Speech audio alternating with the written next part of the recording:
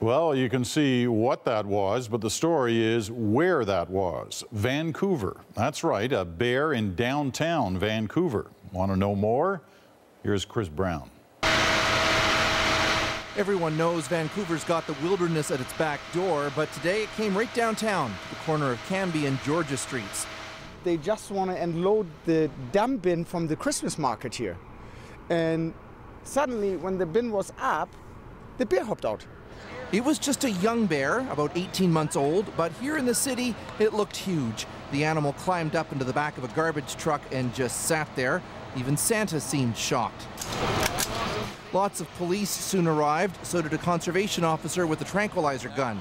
He fired off one shot and then poked the bear again with another tranquilizer. Then came the tough part, trying to coax the sleepy animal down without hurting it. Sing a lullaby! Finally, success.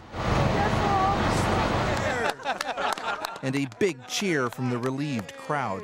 I'm really happy that they were able to save the bear and not have to shoot it because, you know, that would have been pretty devastating. He was probably at a dump site or something and crawled in there and possibly into an empty container. Indeed, conservation staff think the bear did hitch a ride from North Vancouver, and that's where the animal will find itself again tonight once those tranquilizers wear off.